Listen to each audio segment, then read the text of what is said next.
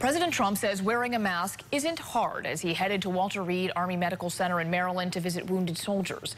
This comes as he faces new criticism for the handling of the COVID-19 pandemic and his controversial decision to keep a longtime friend out of jail. Nicole Killian reports. President Trump arrived at Walter Reed Military Medical Center donning a navy blue mask during a visit with wounded service members and healthcare workers who've treated COVID patients. I think it's a great thing to wear a mask. I've never been against masks. The president, who has rarely worn a mask in public, not only defended the use, but also doubled down on his decision Friday to commute the sentence of his longtime confidant, tweeting, "Roger Stone was targeted by an illegal witch hunt that never should have taken place." I'm very happy with what I did.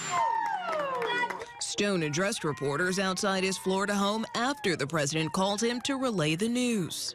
He had followed my case throughout, and then he thought that I had been treated unfairly. Stone was due to report to prison next week to serve a 40-month sentence after being convicted last November on 7 felony counts, which include witness tampering and lying to Congress.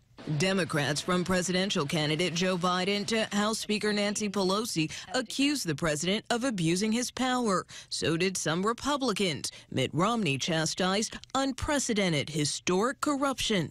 Every president in modern times has used the pardon and commutation power. Some people may not like it when it's used, but it is the president's power. The president also spent part of his day golfing after postponing a rally in New Hampshire Saturday night. The Trump campaign cited safety because of Tropical Storm Faye, but some sources tell CBS News there were concerns about attendance. The vice president traveled down to Jacksonville, Florida, to thank the host of the Republican National Convention set for next month. The city has become a COVID hotspot. An official says the event was held outdoors as a precaution. Nicole Killian, CBS News, the White House.